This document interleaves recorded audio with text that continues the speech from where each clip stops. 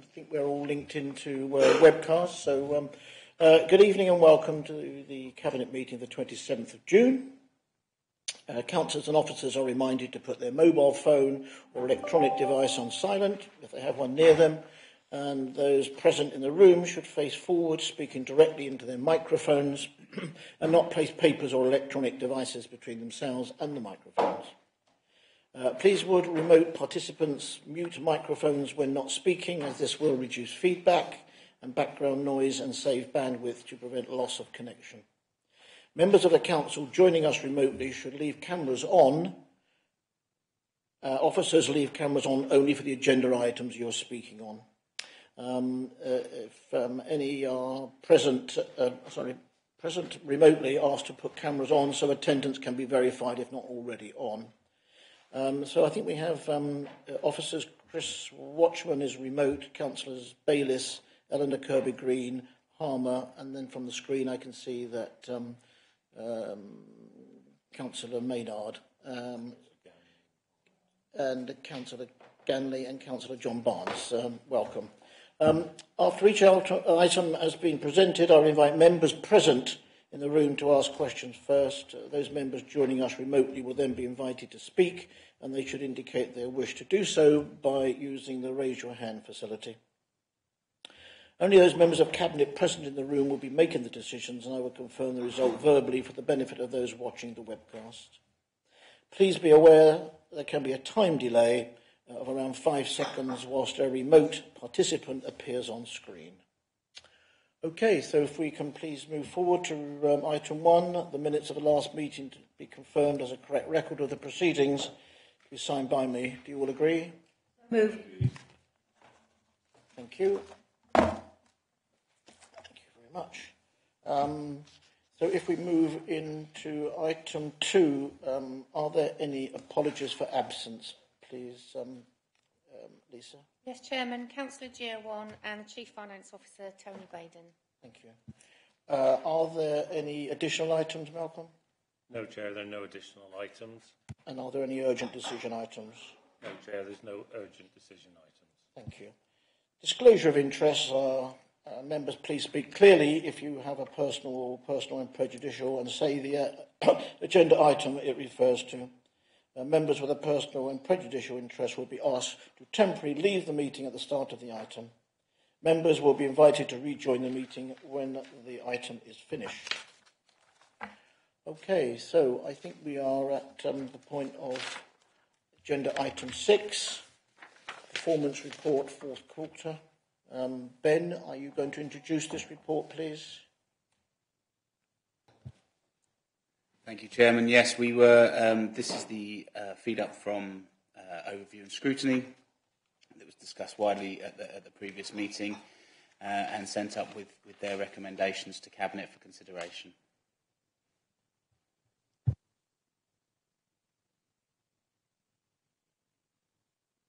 Comments at all? Thank you, Councillor Field. Catherine? Yes, thank you. Reading the reference to Optivo, I have some concerns about the housing stock in the district, particularly the housing stock in the villages, which I believe some of it is very run down and would be very expensive to repair. And I understand that Optivo is trying to sell these properties. Now, I believe also there has been a promise that they will replace them within the area. The point I think we need to understand is that if village houses are being sold, then the village needs to have the new housing stock within it, because that's where people live and that's where communities are. And I would hope Optivo would understand that. I hope that they could be reminded of this before they sell too many more. Thank you. Thank you, Catherine. Councillor Byrne, Terry? Thank you, Chair. Yes, we're in continual dialogue with Optivo and with Southern Housing, with whom they've recently merged or are about to merge. And this is one of the areas we're looking at. Optivo may be painting with a rather broad brush when they say we're replacing housing in the same area. But as you say, it's important that that housing is accessible to the people in that village. So we will certainly be looking for an assurance from Optivo and a strategy statement, in fact, as to exactly how they're going to monitor the replacement of these houses that they're selling off. So that is covered where the merger of Optivo and how properties will be managed, so all of that will be within that overall arc of management and monitoring. It will indeed, but I think it's important to get that particular statement outside the sort of global statements that we're going to get about the merger in general, and Optivo are very good at painting a corporate picture, but sometimes it's a little difficult to drill down into detail and exactly how their repair performance particularly affects individual residents. So we'll be looking for maybe more detail than they will initially give us, but I assure you I want to be in a position to come back with a definitive statement, especially on replacement of houses they're selling. Thank you, Terry. Are there any other members of Cabinet here that, yes, Hazel, Councillor Tim? Thank you, Chair. Could I just refer to the funding part about the improvement of leisure facilities, that it says some of it was allocated to the BMX and skate park, and of course it wasn't. And you did send round an email, Ben, which was much appreciated, because you put all the costs and all the funding and where it had come from. But I think we ought to formally, in the minutes, record that money was not diverted to the skate park. Thank you. Thank you, Hazel. Ben, did you want to come back on that? Thank you. Yeah, thank you. No, you're all right. Obviously, I was incorrect when I said that I thought that money had been diverted. What we have done is I've asked the Democratic Services team to make an addendum to the minutes at the end, noting the difference, and then that will be approved at the next overview and scrutiny meeting when those minutes are reviewed. Okay, thank you very much. Thank you. Councillor Suproject. Thank you. I'm really glad that scrutiny members are interested in our recycling rate. Just to remind everybody again that actually recycling comes under East Sussex County Council. They do run from time to time campaigns to try and encourage recycling, but of course we haven't got a budget for this, unfortunately. And one of the things that wasn't clear from the meeting what had caused the slight drop in recycling. And recycling nationally has gone down a bit, and it's gone down a little bit perhaps because we're taking away our bring centres, because people don't use the bring centres properly, and most are now contaminated and go straight to incineration because they're no longer recycling. So there are those problems as well. Also, we're coming into the next quarter, which won't include garden, because garden waste will go down, so we're not likely to ever reach our target there. And, of course, we're also facing the government's new initiatives for producer extended responsibility, which will change hugely what we're doing with recycling, because food waste recycling collection might start. Also, bottle collections might be taken away from us. So there's a lot of what-ifs around the whole thing about recycling. So we're not likely to actually hit our targets of 52%. I think it's unrealistic we'll ever hit that target. Councillor Field and I are going to the Joint Waste and Recycling meeting at the end of this week, so perhaps we will find out more about it. Thank you. Thank you very much. Councillor Vinehall, Jonathan. Thank you, Chairman. Yes, I just wanted to make a couple of points on planning. I think, firstly, it's important to look at history. We really inherited an under-resourced department with a 25% turnover of staff, and that was fueling what then became the backlog during the COVID period. And I'm really pleased to say I don't think it's good just to look at the particular state of majors and minors. And what we now know is that since September, the restructure, and since Miles Joyce has been with us, applications have gone down from something like circa 800. I'm talking about the PS1 and PS2 applications, down to around 487, I'm going to say, is the current last month's figure. And And that's a significant reduction. I mean, it's something like 300 applications. That represents about a normal quarter's application. So really strong performance in getting those numbers down and stabilising the team and creating a positive morale in the team as well. And that has been done in the face of the first 3 months of this year. I think applications were up, correct me if I'm wrong, Ben, something like 50%. So as applications have gone up, the team have been able to hold the total applications at least at a flat level, but we do want them to go down. Unfortunately, there was an acceptance of average performance in the past, being in the middle, being the median, and that's fine for reporting to government, but for our residents, we want to be at the top. We want to be within statutory limits, and a meeting has been arranged for mid-July with Ben Hook, with Miles, with Sue Prochak, Doug, and Malcolm to figure out how we continue to bring those numbers down to the point where we are in the statutory limits. I'd have to say that, as I understand from Miles, we also have validations, which is the bit before the application is actually worked on by officers, down to around 2 weeks, and I think that is a really good figure. I mean, that's a very healthy figure, because many applications that come in don't come in with all the information, so it takes some time for the planning business service to actually go through them, find out what the errors are, and put them back to the agents or the applicants. So I think all the directional information is very, very good, and I think we are probably performing better than many authorities out there. So I just thought it would be worth putting that in perspective. Thank you, Jonathan, and I think we are making progress, and there's still work to be done on it, but there is definite progress being reflected on the data that we're getting through, and that is an acknowledgement to Ben, Malcolm, for support the review that undertook, also to Jonathan and your planning colleagues in bringing it forward, and Miles, who's given us an awful lot of additional support where we needed it. So thank you for that. Councillor Byrne, Terry. Thank you, Chair. Apologies, there are some comments I should have made on the housing and communities performance. The first one is that we did meet our target on number of affordable homes delivered, which was particularly good. However, as you'll see, we've missed our targets in other areas. This is still very much due to coming out of COVID, the pressures on family incomes, and it chimes in with the various relief systems, relief grants that we're making to families in need.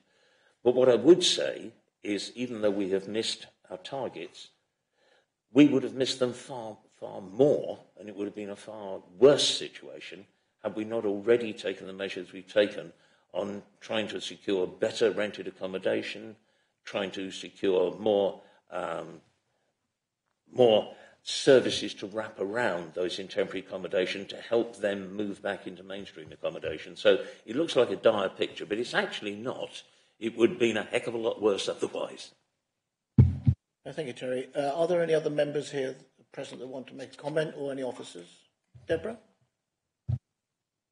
Thank you, Chair. I just wanted to come back and support of Councillor Projak's comments regarding waste and recycling rate.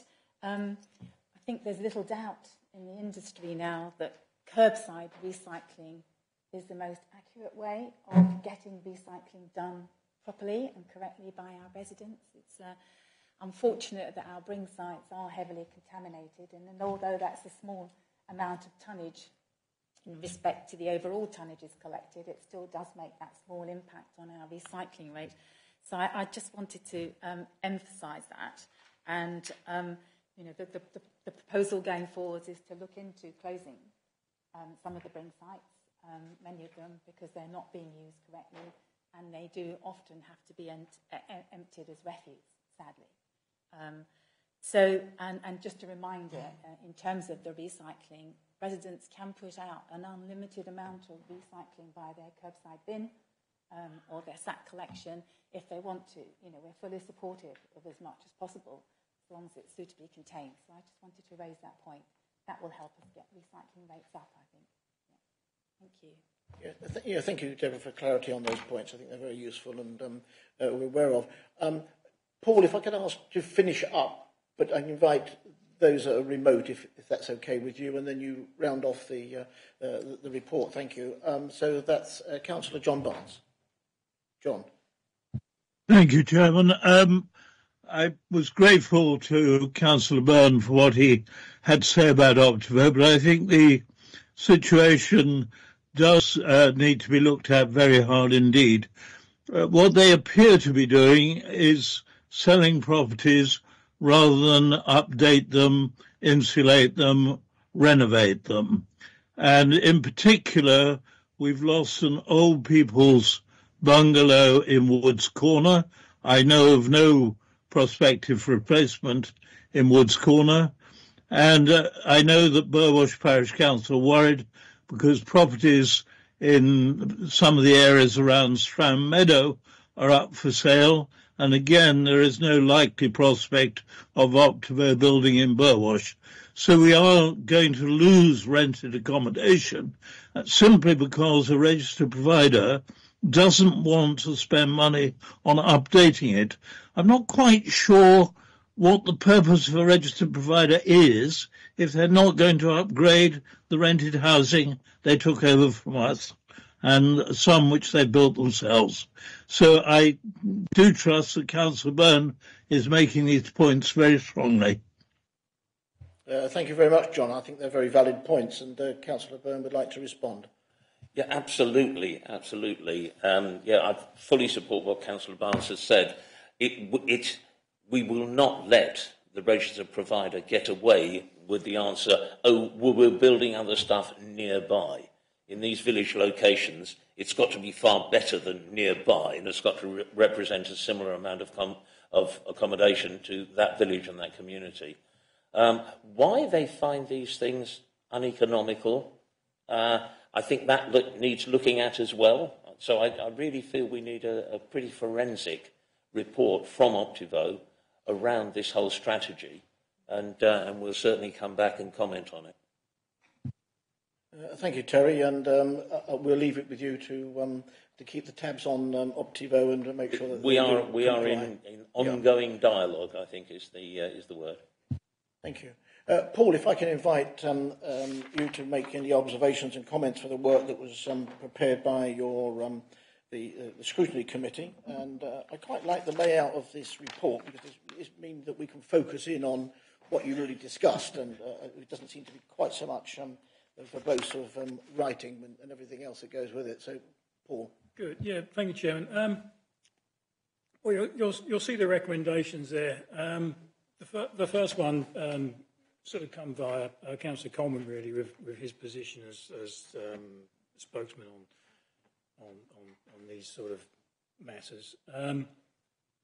We decided that over the last couple of years, central government have been very helpful to councils with assisting people with councils with rough sleeping, and we were concerned that at the moment there's no funding sort of earmarked for it from government because COVID's gone, but that doesn't mean to say that rough sleeping has gone as well. So that was a concern there we had, because all of a sudden, before you know it, winter will be sort of turning up, and people through no fault of their own or bad luck could end up out on the streets, and we potentially or councils or government haven't sort of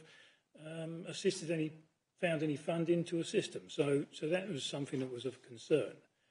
I think the Optivo merger has been mentioned enough. So it's good to see that Councillor Byrne is on that. So the waste collection and the recycling, we were concerned, and I know it's been covered, but we were worried that, was it, the rates dropped? You could say, well, the rates have dropped because maybe Amazon and the likes are using smaller cardboard boxes, but that's probably doubtful. Have people sort of come out of COVID and haven't got time to do it anymore? Or has actually been a reduction in plastic and cardboard use?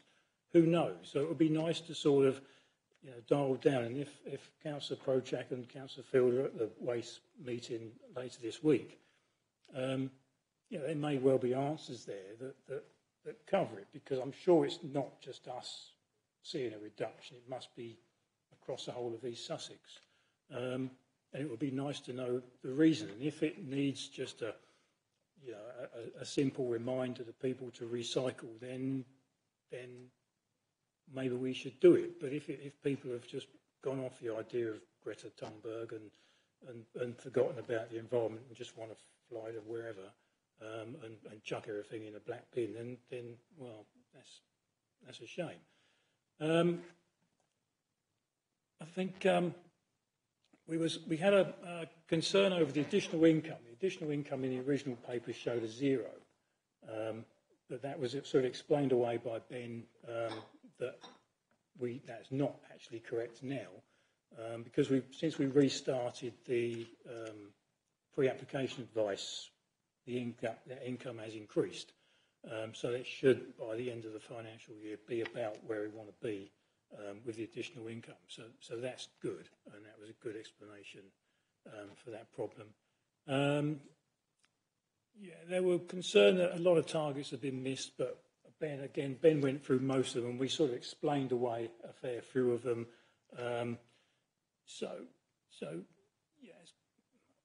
Overall we're pretty good. We had a fair discussion on it, an hour.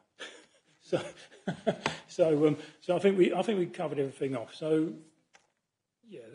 there was sort of concerns, but officers sort of answered most of the questions, and I think we're pretty happy. And we've sort of, I think we're going to look, or somebody's going to look at whether we're setting targets that are unachievable. Is there a point of having a target that's unachievable? Well, possibly not. But then, why do you make life easy for yourself by having a really low target and permanently having a green tick? Is that the right way to do it? I don't know. Should you strive to improve stuff, or should you just say, oh well, we reached 10%, so we're happy? So I think there's a balancing act, but we keep an eye on things, and we're pretty happy at the moment. Thank you, Chairman. Okay, Paul, thanks very much for those comments. And I note that the next overview and scrutiny committee, you're considering the Town Hall Renaissance report. And I know that there have been issues raised with regards to the scheme and the timetable, but I'm sure that the committee will give the project a thorough review based on all the information that will be coming available to you through Cabinet and full Council to follow on, and then we'll be in a good position to make a final decision later in the year. Further engagements are planned with members and residents, so it's important that all the information is out there for everyone to comment on. I beg your pardon, Kevin, if I can just invite you. I didn't see you. I was going to propose thank you, Chairman. I'm quite happy in Councillor G1's absence to propose this report. Maybe just a thought on recycling. Well, I've been sitting here thinking about it. This time last year, of course, we were all at home for 24 hours a day, 7 days a week for a lot of the time in the figures that are being considered. So, therefore, we weren't going out to eat. We were all eating at home. There would have been an awful lot more stuff at home to recycle. So I suggest it's probably just the fact that we're out and about again, we can go to work and go out to eat, that we're not sitting at home. So I'm happy to propose the 2 recommendations as in the report. Thank you. Do I have someone to second that, please? Councillor Sue Projak, thank you. And all those in favour? And that is unanimous. Thank you very much indeed.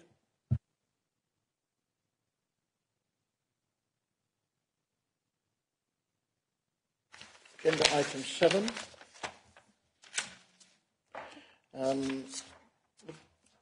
Joe's not here to introduce the report, and I think Lorna has stepped in. And thank you, Lorna. If you could present the report, contracting out of homelessness review.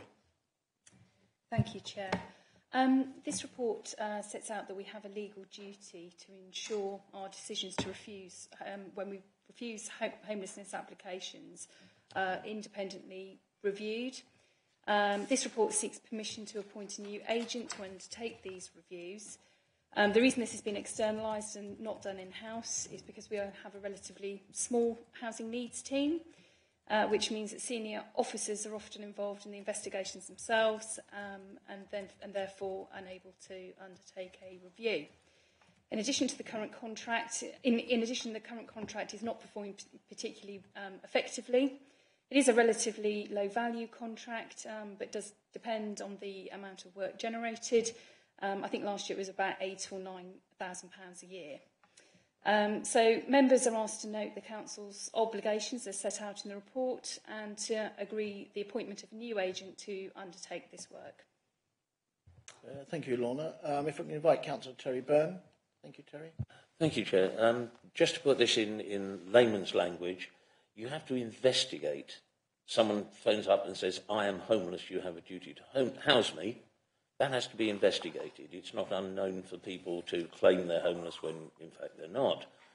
Also, there are some people who don't realise what their entitlement is. So having an external service, commissioning an external service of experts who look at each case and determine its validity or otherwise, and as Lorna said, it takes out any suspicion that the senior officers already involved in any investigation, because by the time people are homeless, we hope that we've already had our housing needs looking at them, saying, because we have a homelessness prevention team, so it should those people should already be on our radar. And it's very good to have that looked at independently from the outside, and the fact that we're now commissioning a different service, a more efficient and cost-effective service, I think is good news. I'm very happy that that's the move that Joe Powell has recommended. Thank you, Terry, for clarifying that. Councillor Hazel Timpey. Yeah, thank you, Chair. Lorna, you might not know this, but I was curious as to what this other agent, the one that that's not performing, are we making sure that the new one has a stricter monitoring? Yes, I'm sure that is part of this. It is another council that undertakes this work, so councils can tend to do this for each other. I think it was a London Borough that was doing this service at the moment. I can't remember where we're going with it, but Councillor Byrne perhaps does. Councillor Byrne is itching to tell us. I am. Yes. The lead officer for housing, Joe Powell, has looked at the service provided and the service he's recommending very specifically, and he's satisfied that commissioning, as we are from another local authority, he's looked at their performance, and it meets our requirements. Yep, thank you for that, Terry. Councillor Sam Coleman. Sam. Thank you, Chair.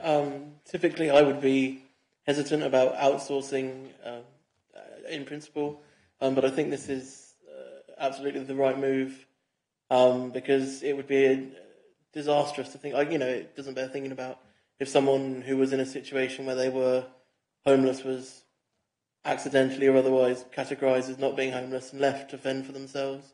And it's absolutely vital we make sure that, when we're looking into these cases, they're being looked into efficiently, with compassion and accurately as well, because so many people are struggling, falling into poverty, falling into homelessness, who've never been in that situation before, and it's good that we're making sure that who we have looking at that is doing their job, and I hope the monitoring is nice and close so that if this new provider doesn't perform, we can make changes, but I think this is a positive move. Thank you. Well, thank you. I think we identified that the previous incumbent wasn't actually giving us quite the service we wanted, and therefore the lead officer decided to make a change. Yes, Terry. Just a quick comment. Remember, to declare someone homeless is only the start of the process. That is when our housing needs team really swing into action to try and find a solution for those people or those families who have been declared homeless. So, as Councillor Coleman says, it's very important to sort the wheat from the chaff. There are some people who do try and bend the system It's very important to get rid of those and really concentrate all our efforts on the people, A, who have a real need, and B, who we've got a real chance of helping and returning to some sort of more normality and better family life. Thank you for that. Terry, are you going to move the report for the recommendations as stated? I am very happy to move that report. And Hazel, Councillor Timpey is seconding that, and all those in favour, and that's unanimous. Thank you very much indeed. Agenda item 8, the Burwash Neighbourhood Development Plan 2019 to 28. This is Ben's report. Confirm the result, Ben, and the recommendation to Council thereafter. So over to you. Thank you, Chairman. So this is a recommendation for Cabinet up to Council to accept the result of the referendum and have the Burwash Neighbourhood Plan 2020 to 2028 formally adopted by this Council as part of its planning process. The referendum was held on the 16th of June with a total turnout of 785 votes, which is 35% of those eligible to vote. An overwhelming majority, 755, voted in favour of adopting the plan. Thank you very much. Thank you, Ben. If I can invite Councillor Vinehall. Jonathan, please. Thank you, Chairman. Very good result, 96%. I don't think a great deal needs to be said about that. That is at the top level of neighbourhood plan results. The average is about 86% across the country. Turnout a little bit lower than expected, perhaps, but that's also dependent on the size of a village. The larger it is, the lower the turnout, but still a very good, turnout, a good representative turnout. So I'm very happy to propose this because it's another neighbourhood plan that's been successfully achieved, and I want to thank everybody who's contributed to that, particularly the planning department. There was an early patch of rough ride, I think, for the neighbourhood plan group and the authority, but we got past that and helped them through the final stages. Very pleased that we have another made, or we will have another made neighbourhood plan, and look forward to their update, which they'll unfortunately have to do fairly soon. Thank you, Jonathan, and I think it's really quite exciting for them to get to where they are on this. Councillor Sue Project, please. Thank you. I'm very happy to second this and really congratulate all those people who've worked on this because, as Councillor Vinehall has suggested, it hasn't all been an easy ride. We look forward to the government actually making this process simpler because it is such a lengthy, hard process. And as Councillor Vinehall said, it's another neighbourhood plan. We have struggled in this council to get neighbourhood plans going. Initially, in fact, hardly anybody started, and Councillor Vinehall and my parish were the first. But there are other councils that have got neighbourhood plans across the board with all their parishes. And it helps us as a planning authority to have that because the evidence is that they actually deliver more housing than is allocated to them. Not in this Burwash case, but it is another neighbourhood plan. And congratulations to officers in the council, but also to those volunteers in the community that give so much time and effort to complete these things. Thank you. Thank you, Sue. If I can invite Councillor Eleanor Kirby-Green, because I'm sure that she would like to speak on behalf of the residents of Burwash. Thank you. Yes, I just want to congratulate everyone in the parish who's contributed to getting to this place. Burwash, as a parish, is very fortunate to have such a dedicated team who've stuck at it, and despite all the ups and downs, and some of you will know, but believe me, there have been plenty of downs with this neighbourhood plan, so I'm really, really delighted. And as Councillor Projects just said, we've got to remember, of course, that these are volunteers. You know, the amount of work these people do, and they give their time and their expertise for the benefits of the parish, which we wouldn't be here if it wasn't for all those people. I would just like to also thank those members who are part of the Cabinet meeting in November 2020, because you accepted and supported the argument from John and me and Belwash Neighbourhood Planning team that the plan did meet basic conditions, which obviously officers were suggesting it didn't. But so thank you very much. We wouldn't be here now if you hadn't sort of supported mine and John's and accepted mine and John's argument. So thank you. And that decision obviously was vindicated by the result of the judicial review earlier this year. So no, it's absolutely fantastic news. I'm so proud of the people in Burwash, and look forward to it being made a plan, and we can use it with regards to planning decisions moving forward. So thank you.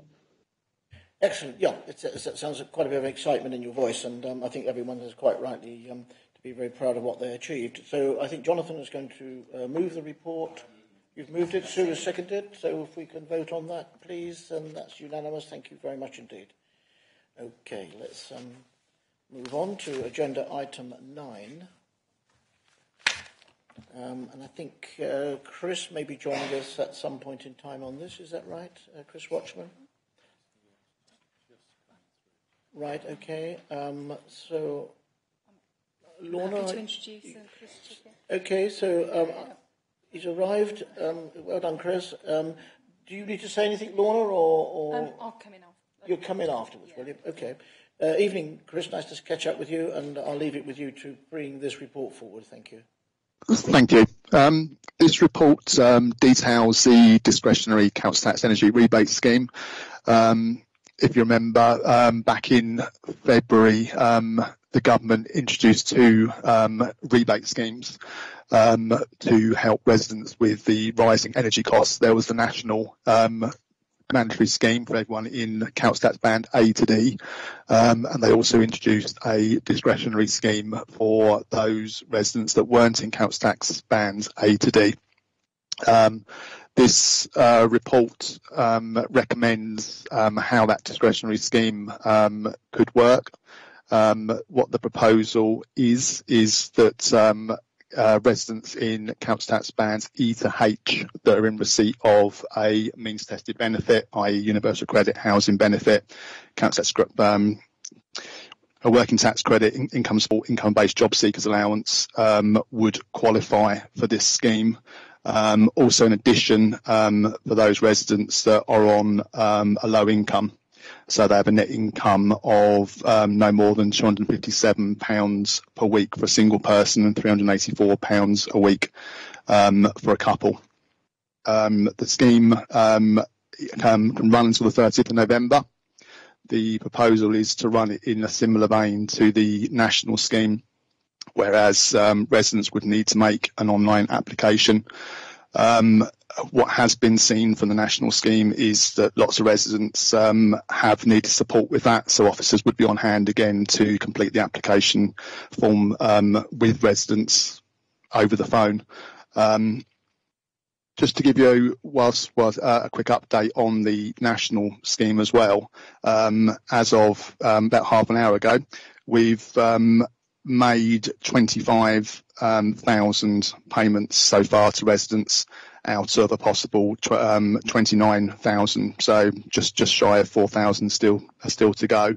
But those residents haven't applied yet. So we are up to date with all the applications and all payments that have been made to date. Thank you. Yeah, well done, Chris. That's quite a remarkable sort of numbers you've quoted there. Lorna, did you want to add something to this now, please? Thank you, Chair. I really just wanted to pay tribute to the Revenues and Benefits team, who this isn't the first scheme that they've been working on over the last 2 years, and they've worked really, really hard in administering all the COVID grants, the business grants, and it's just gone on. And they're a team that has just carried on, not moaned, and got on with it.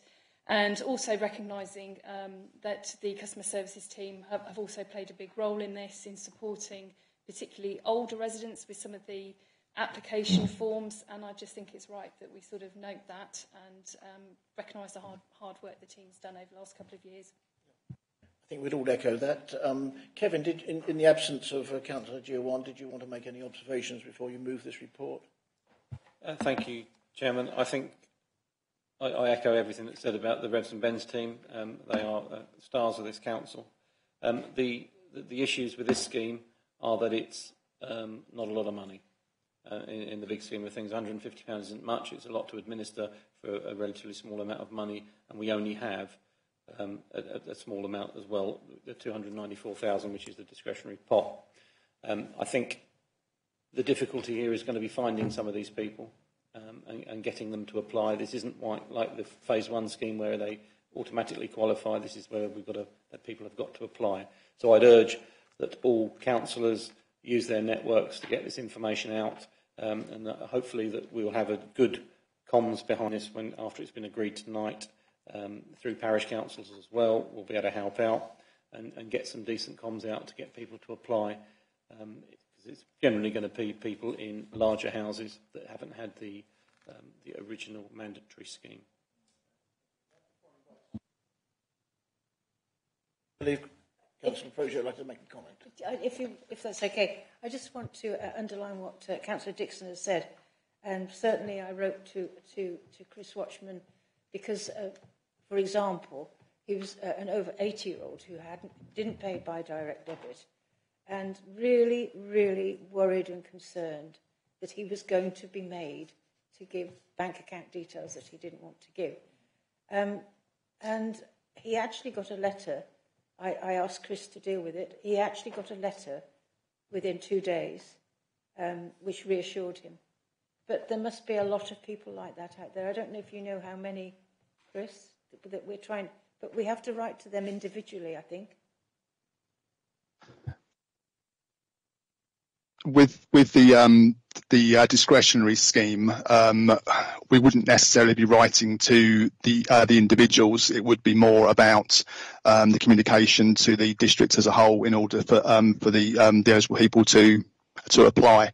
With the national scheme, we wrote to everyone that we believe to be eligible, and there's just short of 4,000 people that are still to apply. But a large number of those applications have been completed by staff over the phone due to difficulties with residents not being able to complete the application form themselves or being a bit wary of giving the information. That's really reassuring. Thank you, Chris. I'm happy to second. Thank you. Chris, is there a time limitation on this? Will it get to a point where we were saying, well, we've advertised this, we've got it out there, you haven't come forward, and is that going to be it then? Will we have to sort of send? Is the money actually allocated? It's not actually sent to us. Do we have to give any money back, or what's the end game? With the discretionary scheme, we've got until the 30th of November to spend the money. If it's not spent, then yes, it does have to be returned to government. With the national scheme, I think it's the end of September for that. But we have got the option of, with the national scheme, of being able to credit the council tax accounts of those residents that haven't applied for it. So hopefully no resident that is eligible to the national scheme will actually miss out. Thank you for that. If I can invite Councillor Sam Coleman. Sam. Thank you, Chair. Yeah, first of all, obviously just echo the thanks to the Revenues team and the Customer Service team for their work on this. And this discretionary scheme is important because the council bandings don't necessarily don't equate to a person's financial situation. There are people on universal credit in bands E to H, and it's important that they are able to access the support.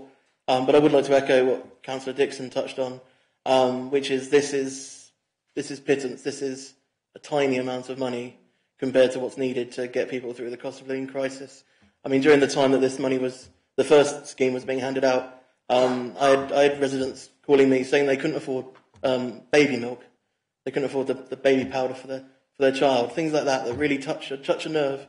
And I think this isn't enough. The anti-poverty strategy that we're hopefully going to pass at the next cabinet meeting won't be enough. Nothing local governments can do is going to be enough, because we need action from national government that's more than just 150 quid, which frankly is, 1 week shopping for some families, if that, maybe 2 weeks at a stretch.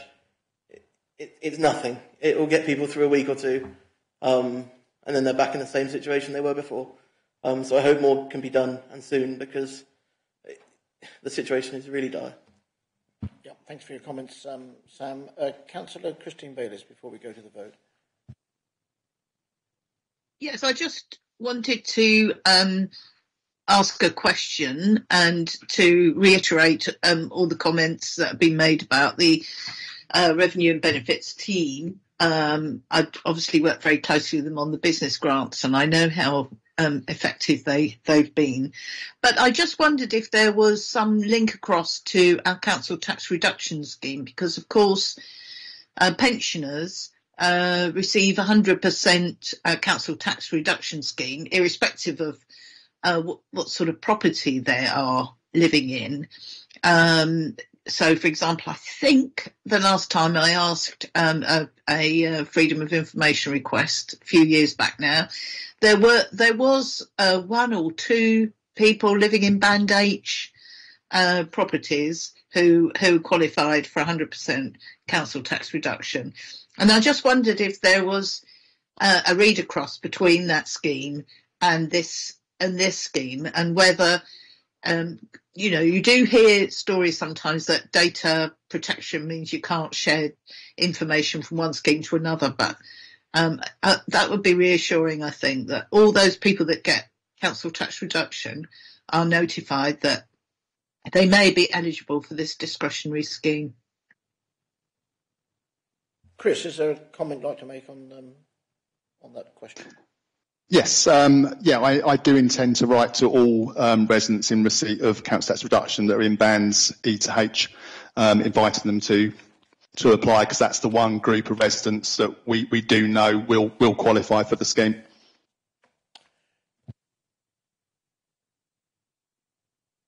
Councillor Dixon. Thank you, Chairman. Before I move this report, I don't think it's mentioned in the report, but I will mention that this is a similar scheme has been adopted by all councils in East Sussex. So we're not going out on our own on this one. This is a pan East Sussex scheme, so it won't be any different in Wealdon or Hastings. The criteria will be the same, which I think is important. On that note, can I move the report as printed and add a request that we get a nice communications email out to all councillors following this, because, as I said before, and I'll repeat again, communication is going to be the key with this, because we've got to find these people to give this money to. It's not going to be an easy job. Thank you for that. Councillor Terry Byrne, are you going to second this report? Thank you, Chair. Yes, very happy to second. Unanimous? Thank you very much indeed. Christine, your hand is up, and so is Ellen. I don't know whether you wanted to take them down. I'm easily confused. Okay, if we can move on to the next item, which is item 10, thank you, which is Deborah's report, Deborah Kennedy report, Head of Neighbourhood Services, to declare that objections have been received to proposed disposal of public open space at St Mary's Recreation Ground. So this is looking to move forward to complete the disposal by way of a lease, for the model car racing. Thank you, Deborah. Thank you, Chairman. Yes, St Mary's Recreation Ground is a large area of open space of approximately 13 acres in St Mary's Lane, which is approximately 3.4 kilometres from Bexhill Town Centre.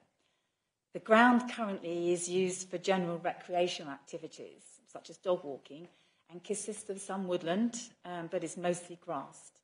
It is considered that a small section of the grounds could be better utilised in terms of leisure activities to encourage a more active and outdoor lifestyle. This report relates to the Council's resolve in January 2021 to grant a 5-year lease, which was subsequently reduced to 2 years by planning consent, for a small parcel of land at St Mary's Recreation Ground to the 1066 Remote Control Racing Club to set up a small fenced racing track. And councillors have got in front of them a paper copy of a map showing the site outlined in red of St Mary's Recreation Ground. And you can see that the area outlined in red to the left of the ground that denotes the area for the 1066 Remote Control Racing Club to have. Paragraphs 2 and 3 of this report set out the process officers have followed for the disposal of public open space, and that generated 6 objections from members of the public, as referenced in paragraph 4 of the report and as detailed in Appendix A of this report. But just to clarify briefly, the main objections are set out. Rother District Council are not selling the land, but rather suggesting a 2-year lease, so that the provision can be terminated if a significant amount of adverse comments are received relating to road congestion and disruption to residents and other users of the site. The rent of the land is proposed to be a peppercorn rent, at least initially, to allow the club to establish itself on the site. And the club is paying for everything to set it up, including the planning application process, all the facilities, the fencing, etc. This can be discussed and reviewed in time to come at the end of the 2 years if a further lease is felt to be appropriate. The radio control cars themselves are virtually silent, as I believe can be testified by several councillors who attended the demonstration in August 2020. I think Councillor Byrne, you attended and can testify to that. I did indeed. Yeah, that's great. So, shouldn't be a noise problem from that point of view. The planning condition 6 of the application requires permission to be granted before the club can use any sound amplification and the electricity generators. So the planning team would have full control over that aspect. Parking is to be permitted in a designated area around the leased land, which you can see on the plan you have in front of you marked in blue, going around the outside of the red boundary. And that allows for 37 parking spaces. And it's anticipated that the members would prefer to use these parking spaces and park on the road or even use the car park because it's, very close to the actual site. Ultimately, the planning consent granted for up to 2 years can be withdrawn, and the lease will terminate anyway after the 2 years, or if absolutely necessary, could perhaps be terminated earlier if necessary. But we believe that the club, has every impetus to make sure it's well run, that the noise is contained, and that any litter is well managed, and the roads are well managed too. So it is in the club's interest to monitor that, as well as officers, RDC officers, to monitor that as well. So in summary, the officers have considered the objections received and do not consider that the activities proposed will have a detrimental effect on residents and will more likely increase the use and value of this underused open space. So the Cabinet is recommended to authorise officers to proceed with a grant of a 2-year lease to 1066 Remote Control Car Racing Club, and on the terms previously approved by Cabinet. Thank you. Thank you very much, Deborah. If I can invite Councillor Sam Coleman as a ward councillor, and I know that you viewed the site when it was up and running, and perhaps also Councillor Jimmy Carroll, because I think you were at that particular demonstration. Yep. Thank you, Sam. Thank you, Chair. Yes, I mean, first of all, just to say there was a slight issue when this notice first went out that it just said it was going to be a disposal order, disposal of land, and some of the residents and myself actually misunderstood that to mean that the land was going to be disposed of, which is not a hard conclusion to come to. And I think we do need to watch going forward how we use sort of local government speak in these sorts of sensitive matters. But it is not being disposed of. The land will still be there. It is being leased to 1066 RC Racing, and I am very excited as a local ward member. I have to tell Cabinet, absolutely buzzing for this, because when we went to view it on the demonstration day, it was like nothing I'd seen before. Cricket, football, skating, that sort of thing, part and parcel of sort of local government recreational facilities. This is something a bit different. It's something accessible to people of all physical capabilities. You're not running around. You're not having to take part in sort of team sports. You're not having to sort of engage in sort of strenuous physical activity necessarily, but you are outside, and your skill comes down to how you handle the remote control and your dexterity and how you move the cars around and control the speed so they don't crash into another car. It's something that is a bridge between video games and sports and recreation. And I think after the years that we've had, where every study you can possibly read is saying young people's mental health is on a crashing downfall, anxiety is increasing amongst young people. This is something to get them out of the house, to get them back out into a green space, to play with their friends, to play with their mates in a constructive manner that isn't, going to cause any trouble in the area. It's so much fun. It's so much fun. I had to go, and I want to be back there, every week when it is open, and I will be if I can. And the other thing I just want to say is, I know residents have concerns, and I understand those, and I'm sure some of those residents will be listening to this meeting, and I take those concerns seriously, as I'm sure Councillor Carroll does as well, as do the officers, and that's why this needs to be monitored. That's why this is temporary. If it turns out that they are suddenly going to whack out great big noisy petrol things that weren't ever in the sort of consideration, and it's going to sound like 1,000 lawnmowers and people are going to be disrupted, then of course we need to act on that.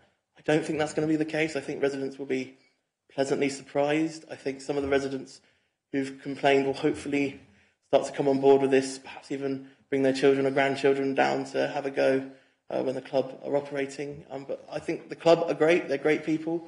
They're really keen to get involved in the community.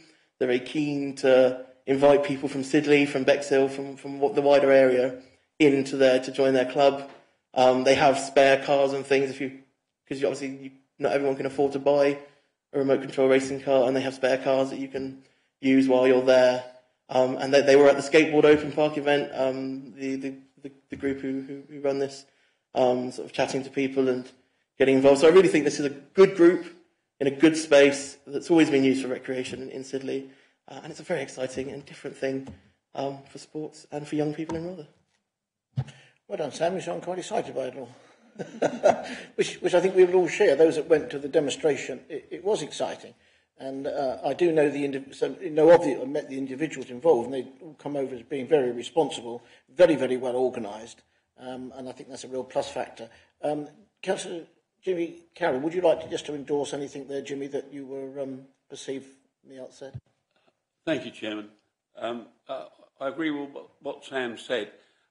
In the early days, we had a lot of Chinese whispers, and I think we put a lot of them to bed, but there's some that still aren't put to bed, and these people are just vindictive. The thing is, they've got their lease, and hopefully they'll respect it, and they'll get on and they'll stay with us, but all ages are welcome, and they're teaching people, and that's what we want in the area. Thank you very much. Thank you, Jimmy, on that. And I think that I did listen to the planning application on this, and it was very thorough, and there was an awful lot of thought put into it all with regard to the approval at the end. And I just hope that those people that were concerned will be will have their concerns allayed in some way. Councillor Field. Yes, thank you. Again, I think this is an excellent idea, and I really think that this authority has a duty to cater to all age groups and all tastes and all requirements for activities. However, I am going to complain because this council has a paperless pledge, and we've all been given a piece of paper. It could have come electronically. Furthermore, had it come electronically, I could have enlarged it and been able to read what it says on the map, which I can't in this very small print. And I do think we have a duty to do what we say we do. People say, what's the council doing for the environment? And I say, well, we've got a paperless pledge. And here we are sitting with the public watching, with bits of paper in front of us and extra bits of paper being given to us. So I really hope that we won't do that anymore. Thank you. Thank you for making that point. I'm sure that will be taken down the line somewhere. Councillor Terry Byrne. Thank you, Chair. Sam made comments about the actual event, which were absolutely valid. However, when I went to the demonstration, I was very impressed with the number of young people involved in model engineering. So it's not like a toy that you get out to play with one day a week.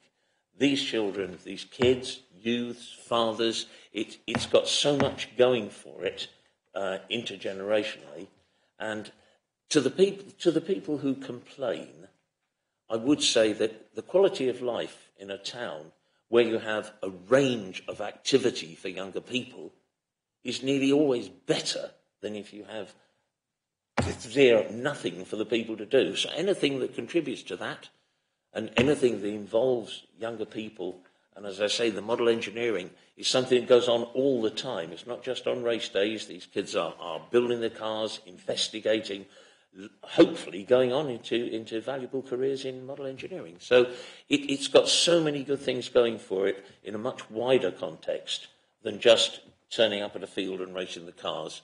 And it's got a much wider context in leisure provision and youth provision as far as the whole of Bexhill is concerned.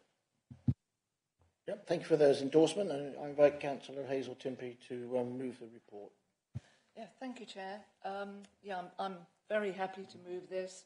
I also went to the demonstration, and I had a go, and my car kept falling over, but then I managed to get it back up again.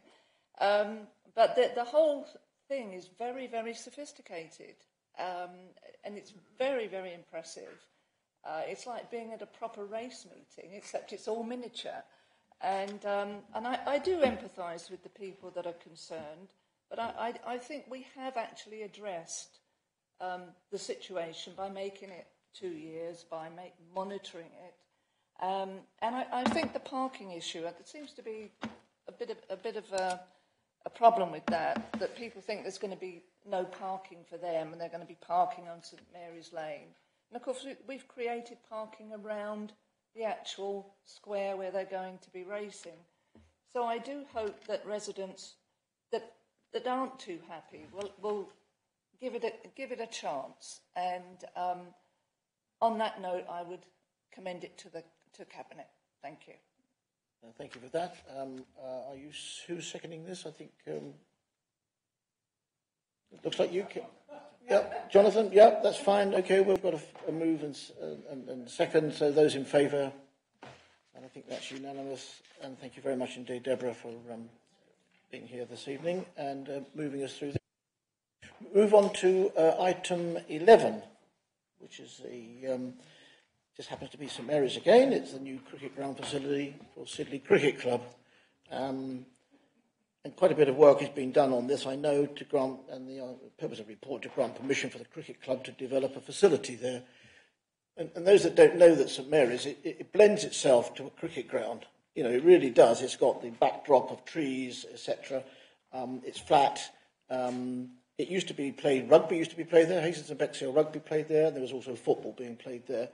And the sad thing in Bexhill, there are 11 cricket teams in Bexhill, and there are only 3 wickets.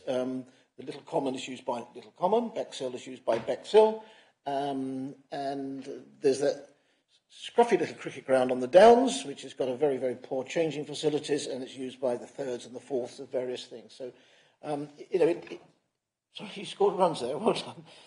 But we do need additional sporting facilities, and I think this is so important. And I can recall a few years ago when Bexhill Cricket Club were keen to perhaps develop it there, and they did invest some money there to get water onto the area, and they also did do some preparation onto the cricket table. So I think this is another, I'm sure Sam's going to get very excited about this, and Jimmy, but this is coming forward because at the moment Sidley Cricket Club play at Sandrock, which is in Hastings, and they've been told you can't play there indefinitely. And that is awful, I'm told. So, Deborah, please bring this report forward because Sam's going to get excited. And this is a magic sort of moment that we're bringing more cricket facilities available. Thank you, Chairman. I think you've said it all, really. Excited about it. Yes, so this proposal is to enter into a 5-year management agreement with Sidley Cricket Club for the laying and maintenance of a cricket square and a wicket at St Mary's Recreation Ground, and a 5-year lease for a small portion of land on which to site a container for the use by the club as changing facilities. So apologies to Councillor Field, but it's my fault we have a paper copy of this map because I thought it might be I did benefit for people to understand how this fits in with the remote control racing car track that we've just talked about. So, my fault. I'm sorry. It's felt that the cricket club and 1066 Racing Club will complement each other, and the two clubs are keen to work together for mutual benefit, particularly over parking and maybe other facilities as well.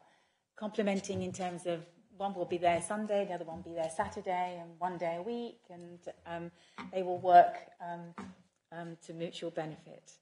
And then to be clear as well, the lease is only for the land on which the container will stand, and the rest of the grounds will remain open to the public and unfenced. And we believe St Mary's Recreation Ground is ideally located for Sigley Cricket Club to bring back the club to Bexhill on a permanent basis and reconnect with the Sydney community as a whole, and its youth in particular. Paragraph 2 of this report sets out the club's aim to relocate and become well established in time to celebrate its 125th anniversary at its new home in 2026. So they're very keen. Paragraphs 4 and 5 of this report sets out the club's aspirations in the longer term to replace the container with a brick-built building on the same site that will support and sustain the club's activities into the future.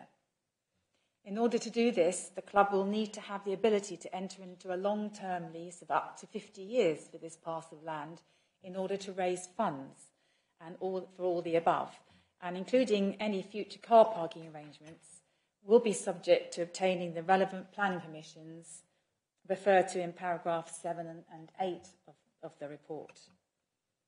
So paragraph 8 sets out the club's proposals to raise enough funds to lay the square in time to carry out work late summer or early autumn this year, if this all goes through today. And the club is confident that they have a team of volunteers and use of machinery to complete the initial groundworks to create the square an artificial wicket, and then for ongoing maintenance thereafter. Similar to the other sites in Rother District, parking will be allowed on the grass, subject to approval and an annual licence granted. And as I said just now, they can use the same parking area perhaps around the racetrack. So in summary, the Cabinet is recommended to, forgive me, I'll just find the recommendations to authorise officers to enter into a 5-year management agreement with Sidley Cricket Club and the laying of a cricket square and artificial wicket, to agree to granting the club exclusive use of that facility and waiving the associated booking fees.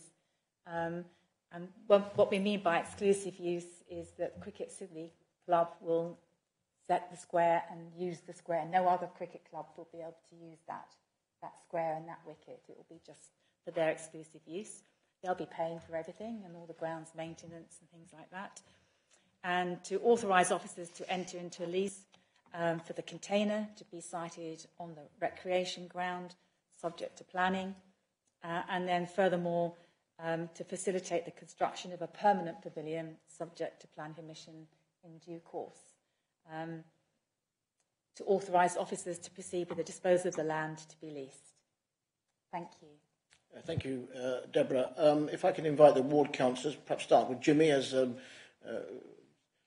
Sam is still your thunder, Jimmy, so you might as well get in first. Thank you. I'll hold him down for a while. This is a wonderful day for Rother, but Bexhill, Sidley, it's a plus. If you have gone up there between 6 and 7 o'clock tonight and see the youngsters that were being taught how to play cricket, if you could bottle it, I'd have a pint of it. They're fantastic the way these people are working them. And this is what we need nowadays, this thing where the funds have got to go. We've got to get them using stuff.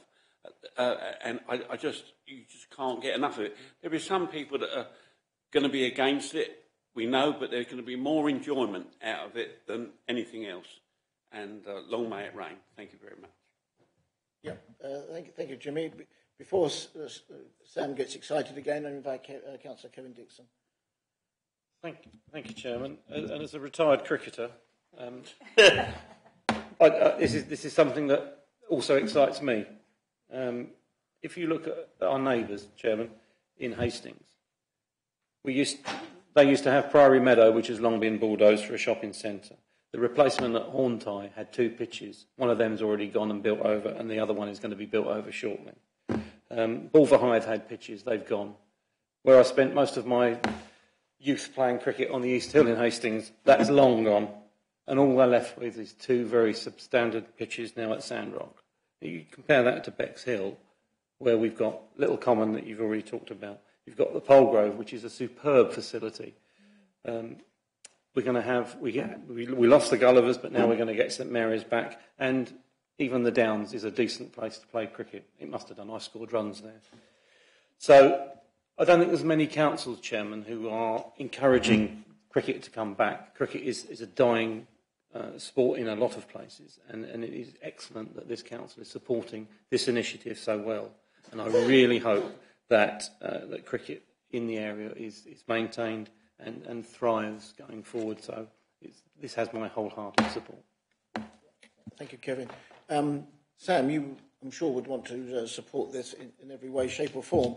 But it's a family there, isn't there? There's a family that I met, father and son, I met some time ago, and their enthusiasm was just abound. You thought, goodness me. And they said, we're going to do this, we're going to do that.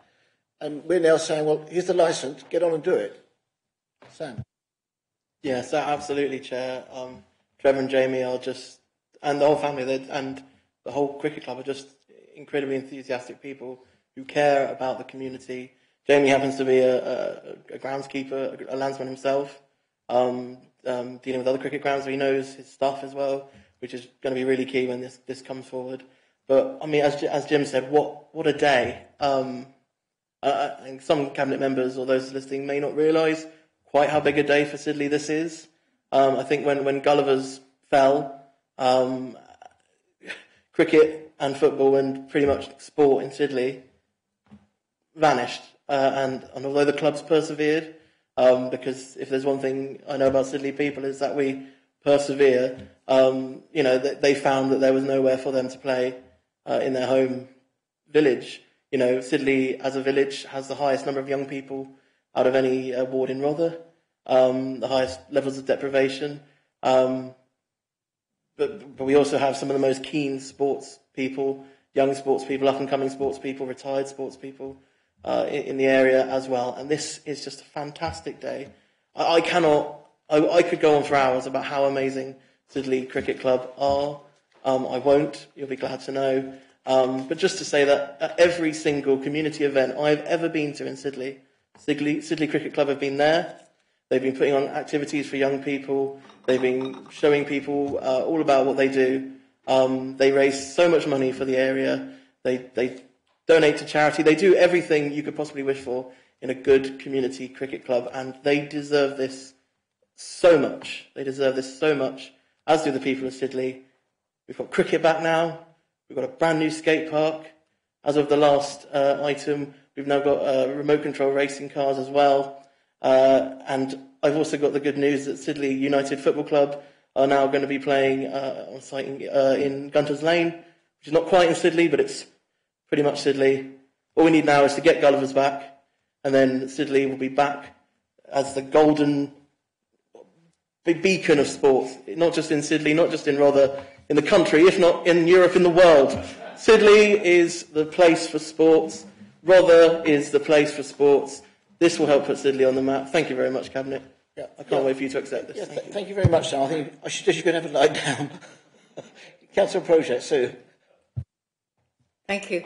I can remember Councillor Oliver waxing lyrical about cricket years ago, saying what Rother needs, what Sidley needs, what Bexhill needs. And I totally approve of these 2 applications in front of us, because we want a variety, a choice, particularly outdoors. That's what people have turned to after COVID, outdoors. And I speak as the village with the home of Gray Nichols, an internationally known cricket bat factory. If you look at photographs in the paper of cricketers, just look at the label on their bat. And more often than not, it'll be Gray Nichols. And so just to say, our cricket club in Robertsbridge is so oversubscribed, and we've got 2 junior teams and girls playing. So it's certainly not a dying sport at all, and it's a great proposal. I think we're all excited by bringing sport where it hasn't been played, for a while, and that's important. How many local authorities are opening up cricket grounds somewhere? Very, very few. Many of them are closing because they're building on them and various things like that. So this is a real plus for us. Councillor Hazel-Timpey? Yeah, thank you. I don't know how to follow Sam, though, with all the enthusiasm. This is just complements everything that we're really trying to do in Rother for sport and for people's well-being. And Councillor Project hit it on the head. It's another outdoor activity which people are turning to, and I'm just delighted to be able to propose this to you all. And with that, commend it to the Cabinet. Thank you. Thank you very much. Have we got someone to second it? And those in favour is unanimous. And having met the Ramsden family, Jamie is an excellent groundsman. And he prepared a wicket, I think only last season, at the Saffrons at Eastbourne. It might have been the year before. It was a county game, and the umpires advised afterwards, they had to judge that. They said it was one of the finest prepared wickets that they'd actually been able to assess. So the quality of groundsmanship that's going to go into St Mary's is undoubted. And I won't mention that I used to be the scorer for Sidley Cricket Club in 1962-63 because that was just one of these things. It was one of these local clubs, and if you went up there, you could always be the scorer or involved in some way. So it's got a lot of affection for me. Okay, thank you for everybody. I think we've covered off everything this evening. Are we ready to close down our live streaming? And the meeting will close a little bit later than anticipated at 7:46. Kevin, I'm sorry. Thank you.